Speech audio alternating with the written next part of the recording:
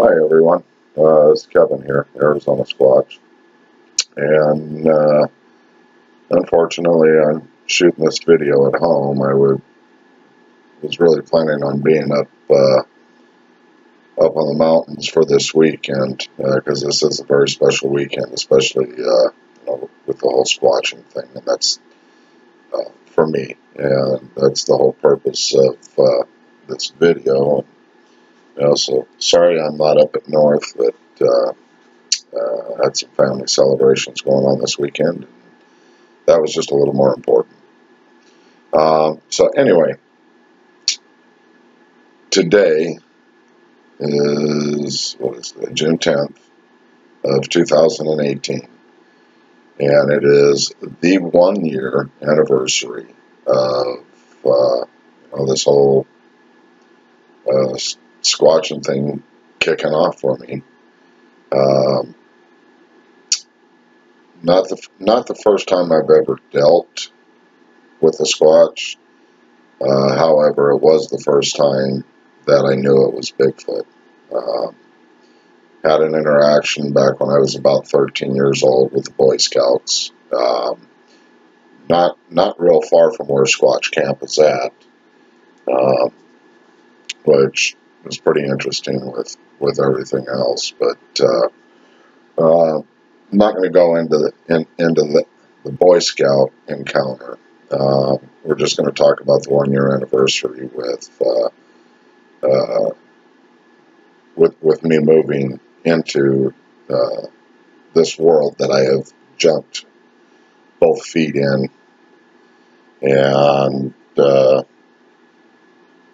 that has completely changed not just my world but my life for the better. Can't explain it,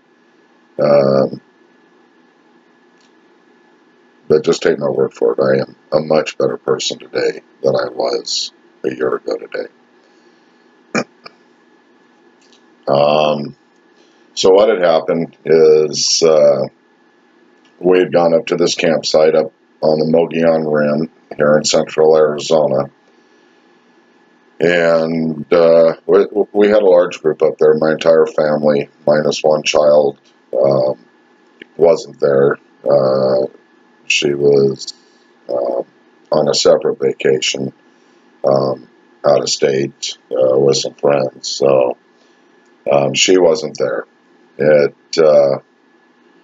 What we had go happen, let me back up before I even get into that.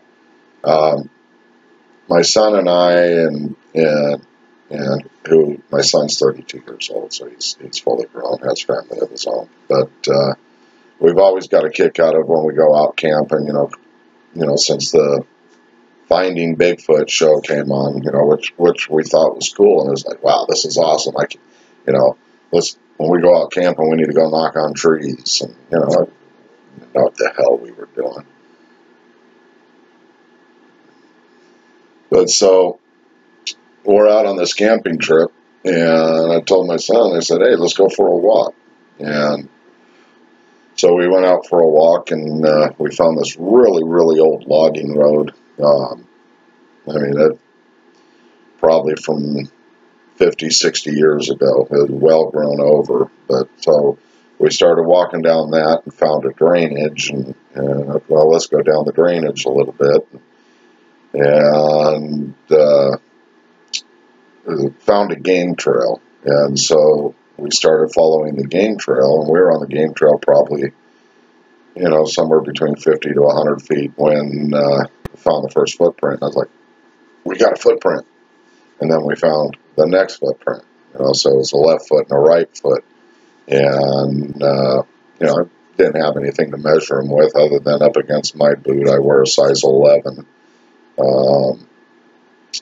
wearing redhead snake boots. So, it's, I don't have a huge foot, but it's, it's good to measure up against. And this was several inches larger than my boot. And so we were real excited about this, and so we started to walk down the game trail just a little bit farther, and then I was like, well, let's go down in the drainage because there was a big dirt area down there. I was like, well, if we found prints here, we should really find them down there. And as we were walking down the hill, I thought I'd heard a wood knock. And I looked at my son, and he didn't show any signs of, piqued interest or that he heard anything. And so I just kind of blew it off. And, I was just hearing stuff. And so we got down to the bottom and examining this area for footprints when we got a wood knock. And I looked at him and at my son, and I said, "You heard that, right?" And he goes, "Yeah, I heard that." And so I looked around and I found a stick, and so I did a knock back and immediately got a response with another knock. We're like, oh, there's one over there. And, so my son goes, "I want to do a wood knock." So he did one. And after he did his, immediately got a double knock back. It was knock, knock. And so we were just super excited about that. And I was like, well, I'm going to do a whistle. So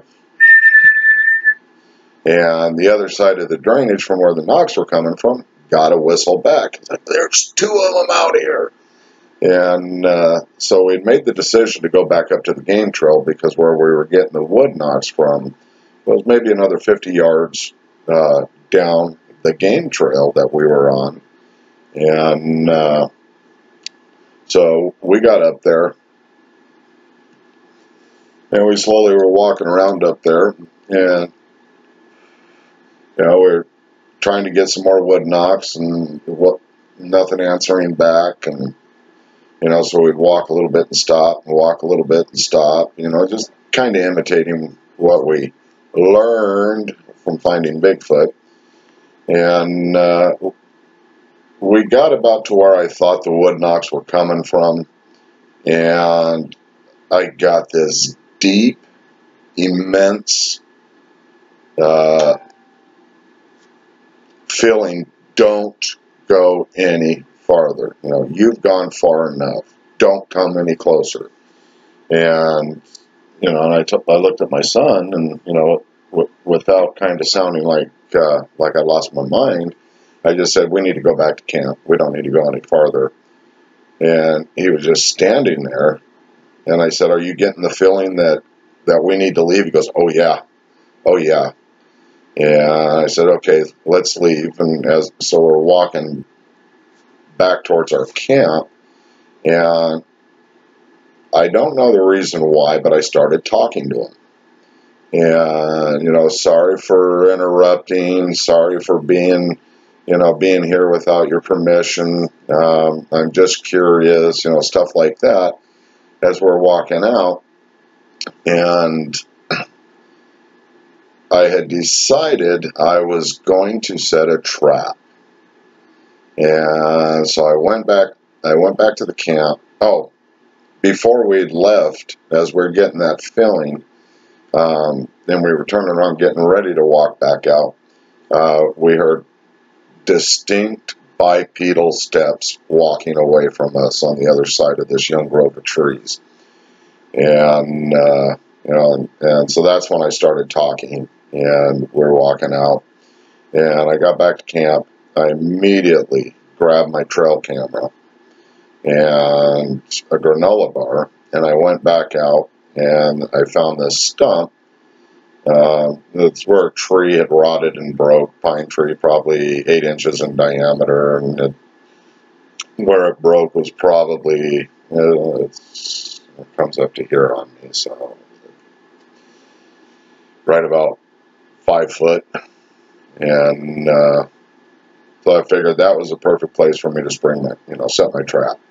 And so I set up the trail camera on this, or looking at this stump, and I took a granola bar and I opened it halfway, and I wedged it into the top, and I told my son, I said, anything, even if it's a squirrel, takes this granola bar, I'm going to have pictures of it. And so we had left and went back to camp, and later that night, all my grandkids, they were playing with those glow sticks, the chem lights, and it was about 9 o'clock at night, and I went, I got an idea. And so took a chem light, and my son and I walked back out because I was going to put a chem light right next to the granola bar to attract them. You know, they're dumb animals, and they need this light up here to let them know that there's a granola bar or something. I don't know what I was thinking. You know, I don't know what I'm doing. And so we had gone out there, and when I got up to the stump and was placing the chem light, I was like, half the granola bar's gone, Chris. And he's, what? And I said, come here. And sure shit, half the granola bar was gone. And I was like, oh, whatever, got it. I've got pictures of it. If it was Bigfoot, I've got pictures of Bigfoot. I've got the money shot. You know, we're going to make money. I have no idea what the frick is going on. But so, as we're standing there, we got a stump, and you know, probably about 15 feet away from us.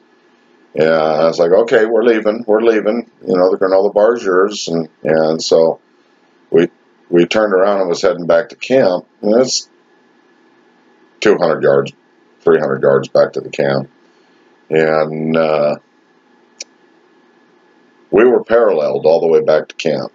And then my son decided later on that night with both my son-in-laws and a couple of my older grandchildren who are teenagers, and they decided to go back out there.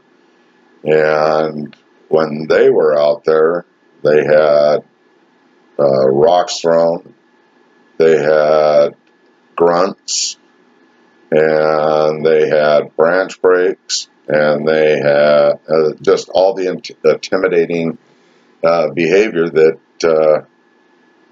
we know that they do. You know, it's a test, you know. And so they came back to camp rather quickly. And so the next morning, I went out and I retrieved the trail camera, and I pulled the card, and I put it in my digital camera because I didn't have a laptop at the time. And I have pictures of when I set the trail camera up. I got pictures of me placing the granola bar.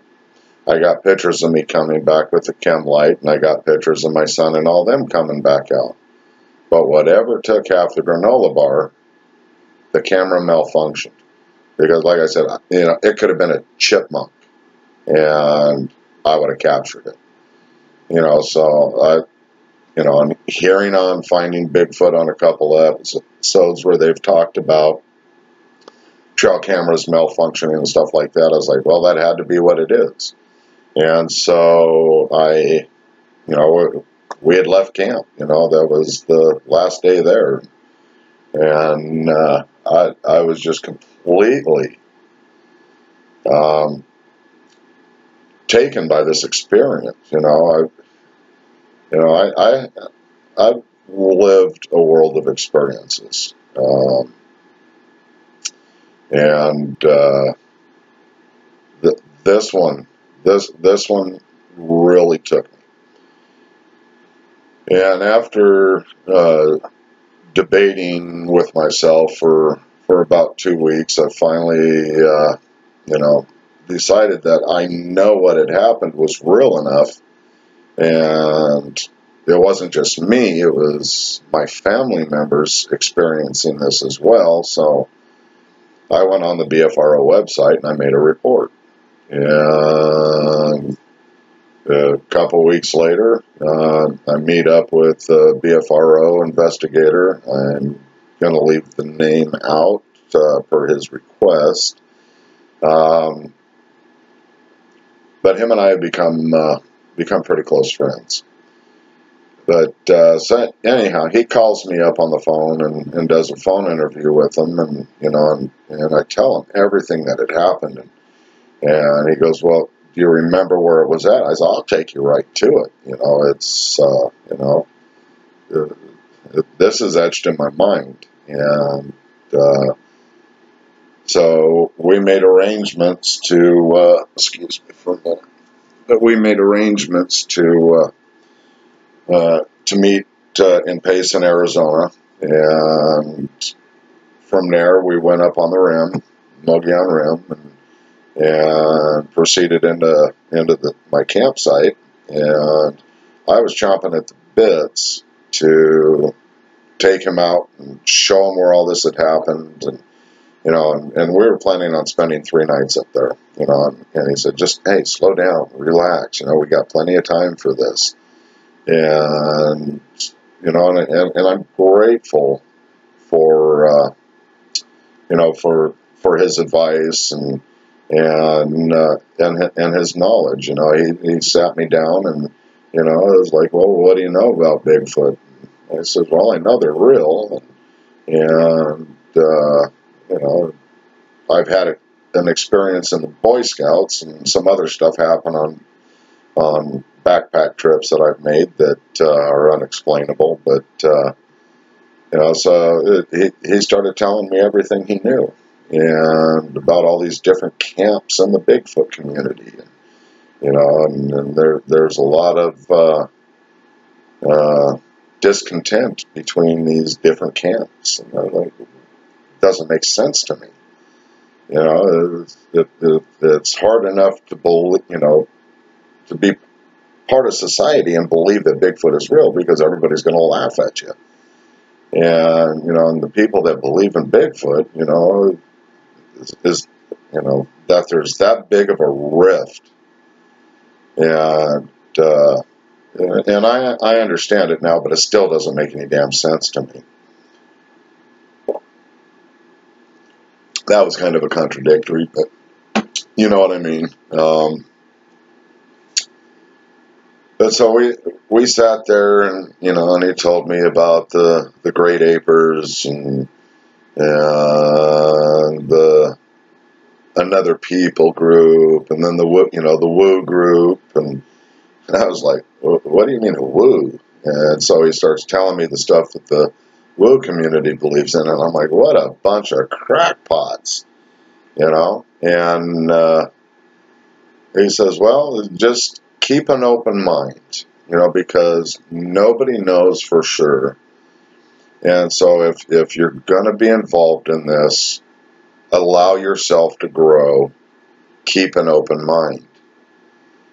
And I was like, well, that sounds like sound advice. And so I did. And, and that very first night, wow,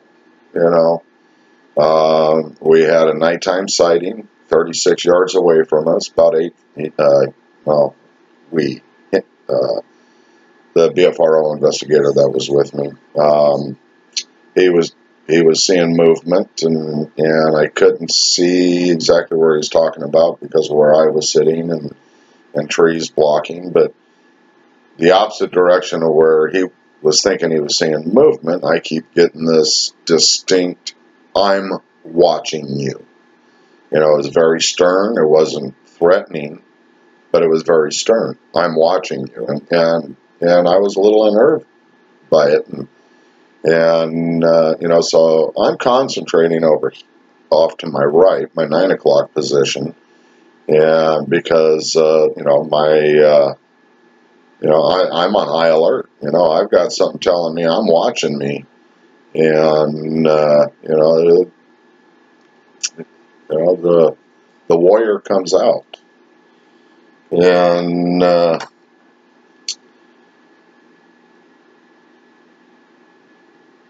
but this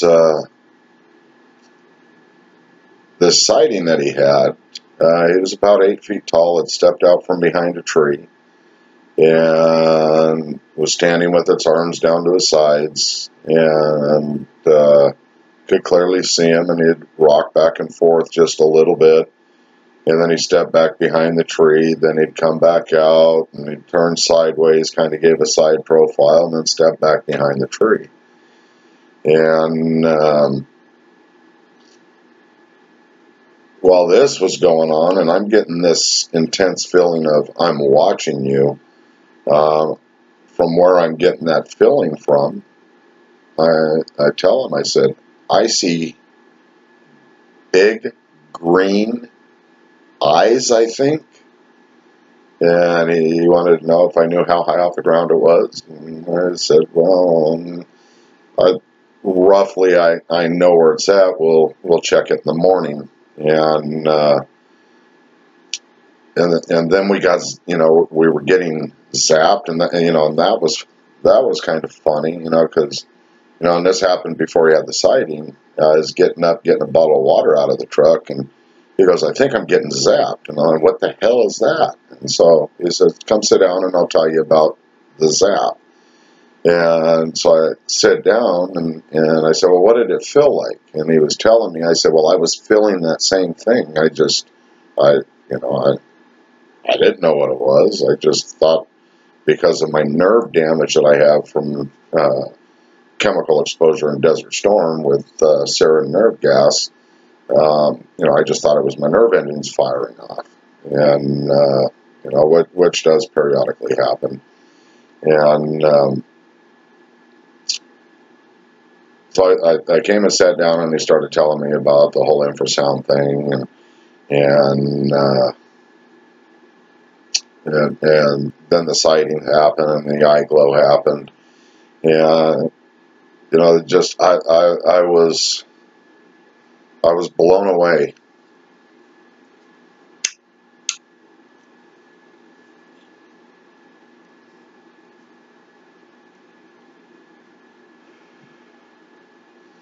And it's completely changed my life. And that year, I spent 32 days at that site, which I call Squatch Camp. And every night I'm there, and sometimes during the day, I have activity, interactions, gift exchanging, so forth and so on. I'm close to the 32-day mark for this year already.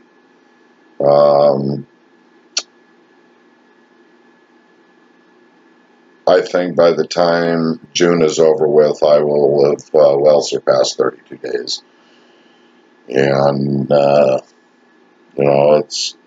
have learned so much,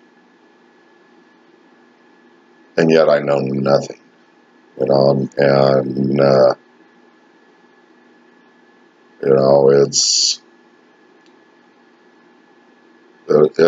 it's keeping the open mind, open to all possibilities. And I kept having things happen that you couldn't explain it in the natural world. You just can't. And, so when you're left with this kind of evidence and these kind of experiences, and you're allowing yourself to keep an open mind, you start understanding a different reality. And,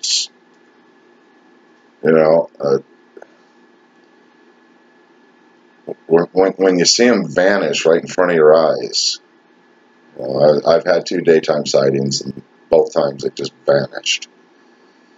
How does that happen? How do they come into my camp every single night and sometimes play with my audio recorder and move stuff around on the table that the audio recorder set on, and yet leave no tracks whatsoever? How is that possible?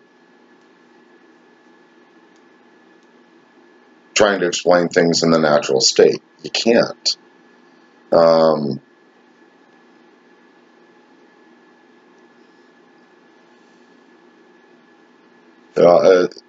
Orbs, the shimmering light.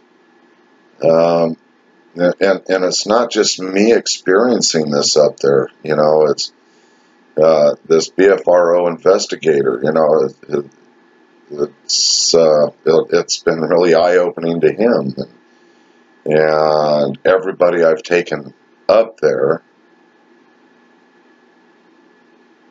is going to tell you the same thing I'm telling you. You know, that this is outside of the natural world as we know it. And, you know, the bottom line is we only know what we know. We don't know what we don't know. And, you know, that's a very powerful statement. We know very little about anything. You know, I mean, hell, we don't even know where we are. I mean, yeah, here we are on planet Earth in the solar system in the Milky Way, but where is all that? You know, and where's that at? You know, and in the grand scheme of things, you know, with all the space, are we, you know, are we in Albuquerque, New Mexico? You know, we know very little.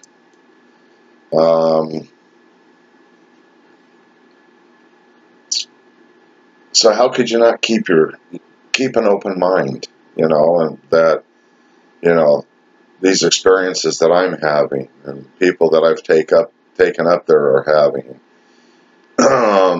people all over the planet are having these, you know, outside the natural world experiences. You know, call it supernatural, whatever you want to call it, interdimensional, which all tie in together. But, you know, the moment you limit what it could be or what could happen or what their capabilities are, hang it up, quit, because you're not going to learn anything. There's so much to learn. You know, I have learned a lot, and I know nothing.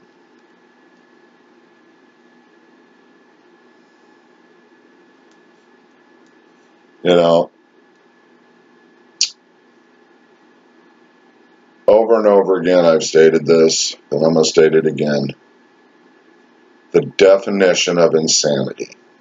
Doing the same things over and over and expecting a different result.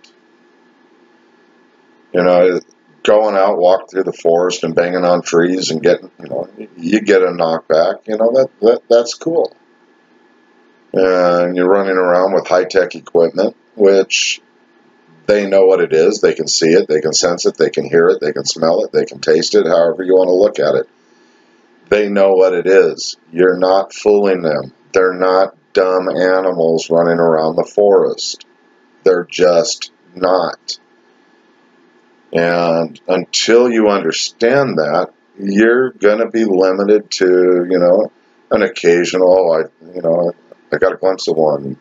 You know, I got 2 seconds of one on a therm, you know, and, you know, I've got blurry images on my trail camera. You know, stop it, guys. They know what it is. Stop acting like the paparazzi. You know, I know a lot of you out there want to prove their existence. Well, it's already been proven. You're not proving anything.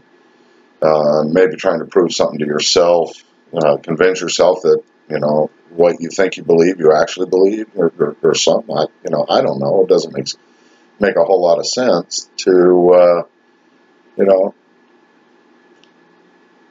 keep doing what you're doing and being satisfied with the results that you're getting. You know, I look at it as a lack of results. And, you know, I did that at first. I abandoned it.